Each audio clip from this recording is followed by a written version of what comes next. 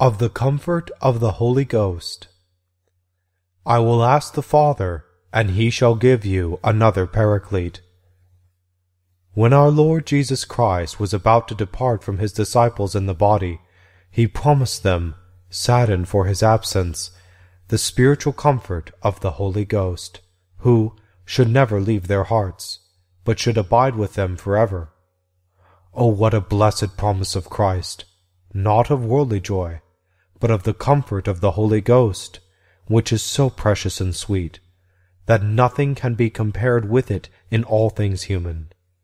The holy apostles had great comfort in the humanity of Christ, hearing without hindrance divine words from his mouth, and seeing with their own eyes his wondrous miracles. And therefore, not without good cause were they saddened at his departure, to be parted, like orphans, from his most sweet fellowship, fearing to be left without the defense needful to them, amid the wickedness and scandals of the Jews. Wherefore he, the most gracious Master, knowing secrets and foreseeing the future, relieves his dear disciples of the threatening grief, and in place of his bodily presence firmly promises them a comfort, spiritual and abiding in them. For they were such as to be worthy of heavenly consolation and the divine indwelling, inasmuch as they were now true despisers of the world, and perfect followers of the humble life of Christ, because the Father loves such. For such the Son prays, such the Holy Ghost hears and enlightens. See how the inestimable condescension of the divine graciousness, how the Son of God chose poor and simple men to the fellowship of his preaching for the conversion of the world, on whom also for the vile and valueless things of the world which they had forsaken, he vouchsafed to bestow freely the precious gifts of the Holy Ghost. Why this? To teach that the glory of the world is to be spurned, and to show that humility is most pleasing to him. Therefore, having heard these so divine oracles, O religious, flee honors and pleasures, put away worldly cares, and make ready thy heart for the reception of the gift of the Holy Ghost by devout prayer. And if already thou art in a good state and hast left the ways of the world, do not look back again. Do not be satisfied with the present, but more eagerly pant after those things more perfect and more holy. And in order to merit to receive now new grace, be instant in compunction, and shut thyself in thy cell as in the upper room with the apostles. For this is a likely token of the presence of the grace of God, if a man long to possess higher things, if he inwardly grieve for his daily shortcoming, if he abstain from many things permitted him, if he diligently ponder how he may progress on to better, if he never deem himself perfect in anything, nor believe that he has done anything worthily. For it behoves thee utterly to renounce all lower things, if thou desirest to be refreshed with the comfort of the Holy Ghost, if thou wilt be strengthened by his power, if thou longest to be inflamed with his love. But we must ask further, by what exercises the holy apostles attained so great a grace? For they did not rise to such great perfection by a sudden change of life, or only in one day, but they made progress by degrees through increase of virtue in the school of Christ, as good pupils carefully taught by a good master. And first, indeed, they freely forsook all that was theirs for Christ's sake. They renounced kith and kin, and other worldly ties. Remember to bear with him toil and want and the curses of men, on which account before his passion he said to them, You are they also who have continued with me in my temptations. Behold the good beginnings of the apostles, that stripped of earthly things and tried by adversity, they cleaved to Christ with perseverance. And although at the time of the passion, through fear of death, they withdrew somewhat from him, for this nevertheless they sorrowed much,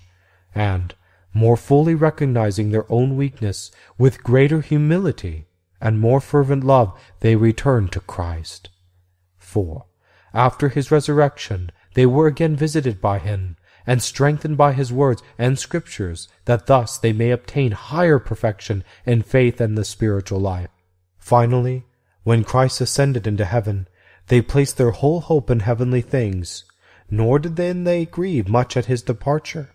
but were glad rather at the brightness of his glory, so that they returned with greater joy into Jerusalem. There, gathered into the supper room, with one mind they were instant in prayer and holy meditation, and humbly and with much desire they prepared themselves for the grace of the Holy Ghost to be sent down upon them of heaven. There, abiding with Mary, the mother of Jesus, they devoutly conferred together concerning the actions and teachings and miracles of our Saviour, and as it is piously to be believed, they heard and learnt not a few mysteries of Christ from the Blessed Virgin. There, putting aside worldly cares and shutting out vain discourses, they turned their whole desire to interior things and the heavenly promises,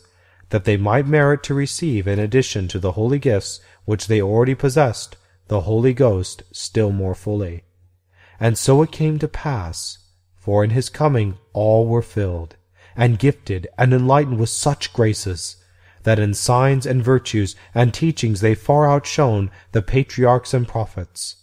For whatever was veiled in mystery in the law and the prophetic sayings, this by the enlightenment of the Holy Ghost they understood,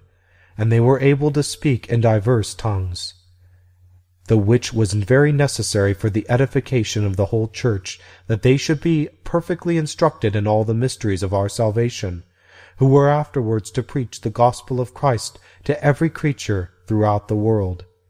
The heavenly Father then gave the good Spirit to them that asked him, and enriched the hearts of the apostles with so overflowing a blessing, that now they had no earthly ambition, nor feared any worldly adversity, but were glad to suffer reproach for the name of Jesus. And with the fullness of knowledge he added on to them the armor of the spiritual warfare,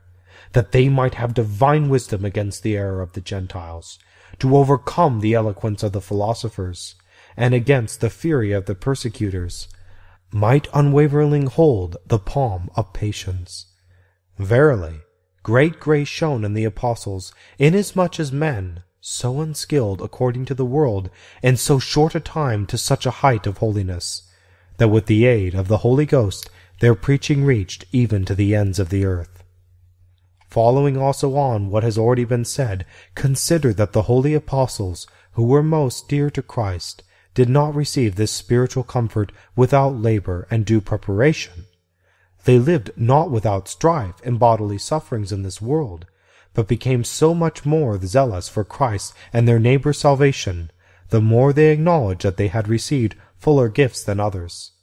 of the which they sought not their own glory, nor a passing reward, nor the praise of men, but simply God's honor, and the glory of heaven after the toil of this life, who verily strove to guard carefully, with humility and meekness of heart, the heavenly received grace in all their conversation amidst nations, not becoming tepid in leisure, not seeking the ease of the flesh, but counting the gain of souls. By word and example they edified their flocks, and presented very great fruit to God. Their acts, therefore, and words, it is very profitable for all religious and devout to meditate earnestly. We have purposed to take up their cross for Christ, and follow the apostolic life, that thereby they may be ever eager for progress in a better life, and persevering in the discipline of the order, by the help of the grace of the Holy Ghost, may take hold of eternal life with all the saints. Amen.